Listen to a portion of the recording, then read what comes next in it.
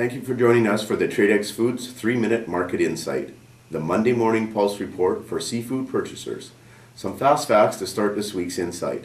The cod season is underway in Alaska, and we now have confirmed grounds pricing to the boats on a whole round fish.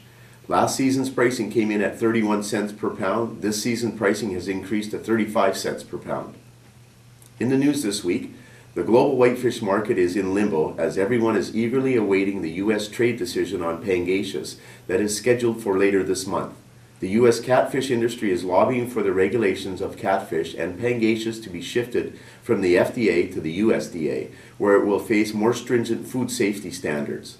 If a decision is made in favor of the U.S., large quantities of Vietnamese Pangasius will not be able to enter the market, and it can be projected that prices for all whitefish in the U.S. market will rise considerably.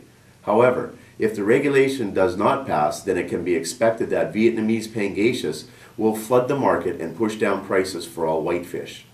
For Alaskan Pacific cod fishermen, this would mean an abrupt end to a year that started off with lofty prices. As mentioned, the Alaskan Pacific cod season opened on January 1st, and fishermen are demanding 12% more for their catch than last year, even though the 2011 catch is forecasted to increase 23% over last year.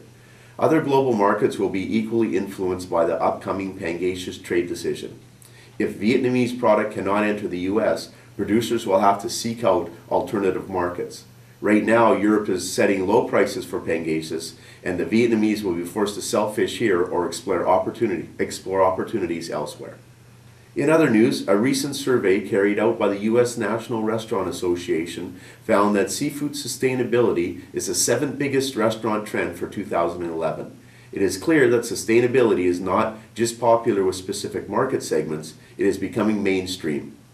In response to demand, and more fisheries are seeking recognition for sustainable management practices. The Marine Stewardship Council has now certified 103 fisheries worldwide.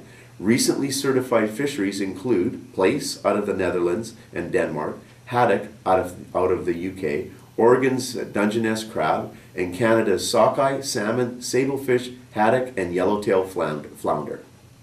Thank you for joining me for the Tradex Foods 3-Minute Market Insight. This is Robert Reierson. Have a great start to the new year, and remember, buy smart and eat more seafood.